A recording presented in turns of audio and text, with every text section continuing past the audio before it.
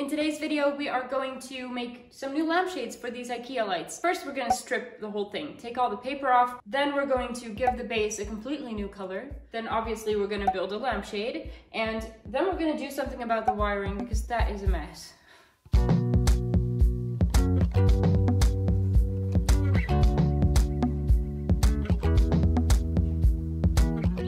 Alright, so for the base of the light, I got a matte black spray paint.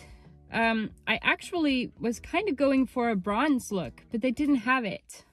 I settled for black. Maybe later when I do find the bronze color, I will simply spray over it. And also I got these plugs.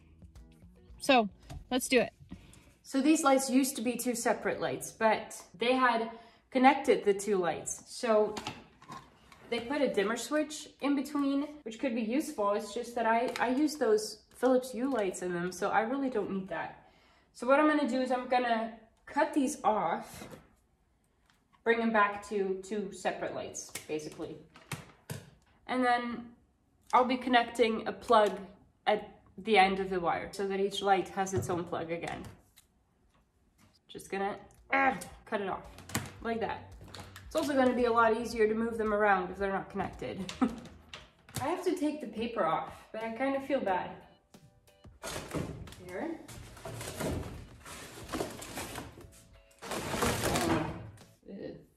There's a lot of dust coming off. Let's see, what am I gonna do? You know what? I'm gonna cut them off first so that I don't have like a really big thing in my hands. Okay. I don't know why this seems so daunting. Let's just cut it off. I'm so sorry. I'm sorry. So for a bit of context, I got these lights as a few of the first things that I got when I first started living on my own. They have sentimental value, and I don't like breaking them apart. Oh well, it is easier to work with, right?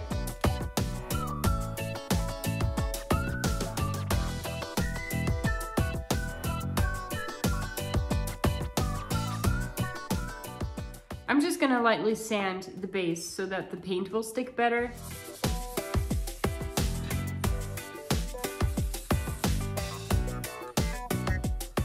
Let's take it outside and spray paint. I love spray paint. Okay, let's go.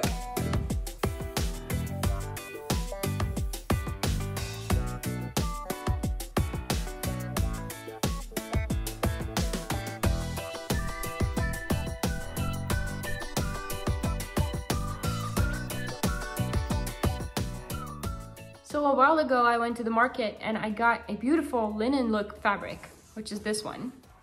It's really pretty. It's a soft white with like a gray in it. And I actually got it to make some clothing out of it, but it's incredibly itchy. It's very uncomfortable. So lampshade it is. I'm gonna have to make some calculations and I will just be using these to calculate everything. So I know that the height of the lamp is 134 centimeters. Now, let's see what this does. 25 centimeters. And it has 4 sides, obviously. So we need 4 times the 25 centimeters, but then we will have to allow for a seam allowance of 6. Now for the height of the piece, I am going to take that 134, and then I'm going to leave some space on the top and on the bottom to fold over that edge of this frame.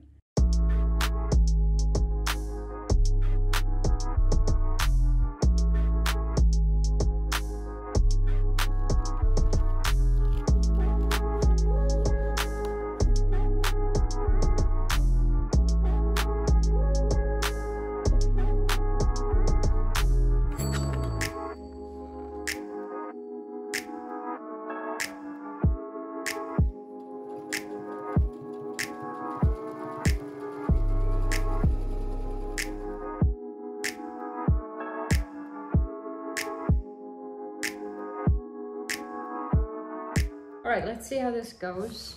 I'm going to fold it over once. Then I will bring the other side here, like that. Then I'm gonna fold it over again.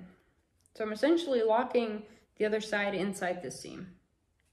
Now I'm very curious if this still fits inside, because I am actually notorious for miscalculations. Let's see.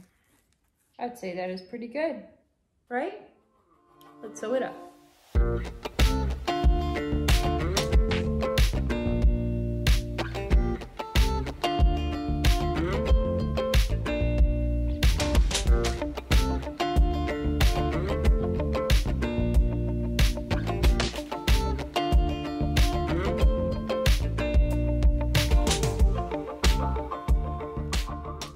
Mistake.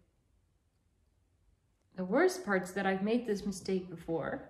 The good news is that I actually found out before I started sewing this time. I folded this, right? I just showed you. If I'm going to turn this inside out later, which we will have to, then the ugly side of this seam will be visible. And we don't want that now, do we? So I'm gonna have to do this part again.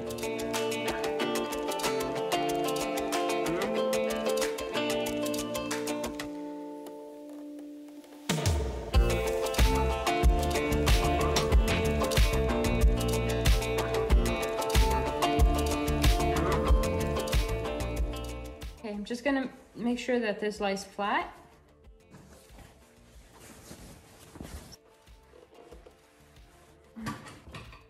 I don't know. Definitely gonna need to iron it. All right, so it's the next day.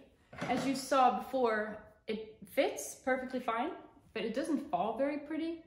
And I think that's because the corners are too soft. So I'm going to iron the corners so that it's more like a square and hope that that works.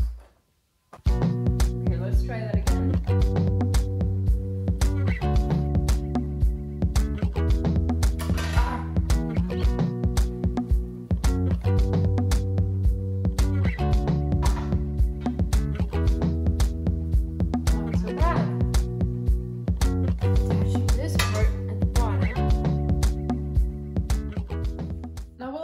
About how we're gonna attach this to the frame. I'm thinking the best thing is to just sew them on by hand.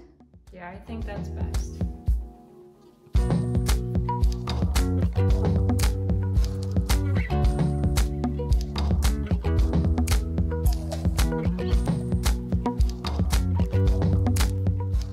So now that the lampshade is on, all we need to do now is attach the plug to the wire, so that we can actually use it as a standalone light. Now, I don't actually have one of those tools that you need to strip the wire, so I'm gonna use an X-Acto knife. I actually always do this. It's not the best way to do it, I know. We're doing it anyway. All right, let's do it.